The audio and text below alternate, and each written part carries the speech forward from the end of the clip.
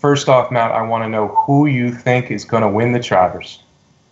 Well, Brian, I am going to, as I alluded to before, I am going to either be stubborn or a really good handicapper, and I'm sticking with Vino Rosso one more time. This is it, though, Brian. I promise this is it if Vino Rosso doesn't run big in the Travers. And I am going to use Vino Rosso in trifecta because, as you said, Brian, you think Vino Rosso is going to be 7-8 to 1. I'm going to put Vino Rosso in a trifecta with 6 other horses with Good Magic, Gronkowski, Wonder Gadot, Catholic Boy, Bravazzo, and King Zachary in the 2nd and 3rd spots.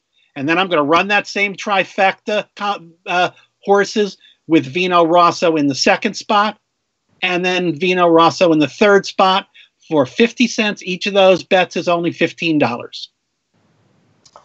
I like that play, Matt. That's an interesting wager. It's pretty brave in a field this big, but on the other hand, you have a lot of horses who could run decently and get in that trifecta, and you got some long ones in there. Right? I worry that Tenfold could beat you out of the try, but on the other hand, Tenfold is not one of my top 3. So good luck, sir. I like that bet.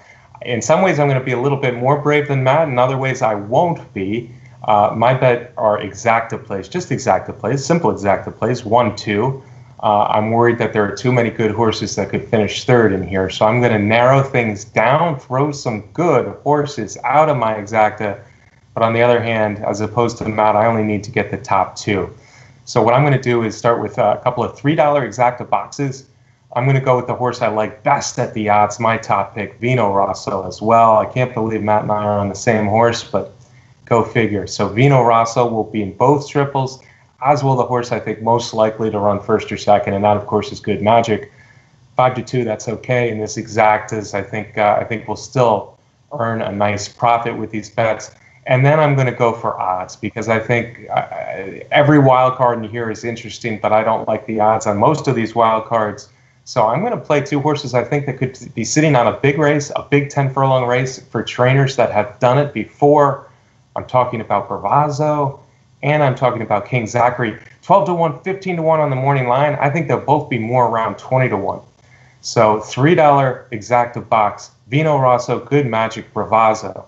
That'll cost you $18. $3 exacta box, Vino Rosso, Good Magic, and King Zachary. That'll cost you $18 more.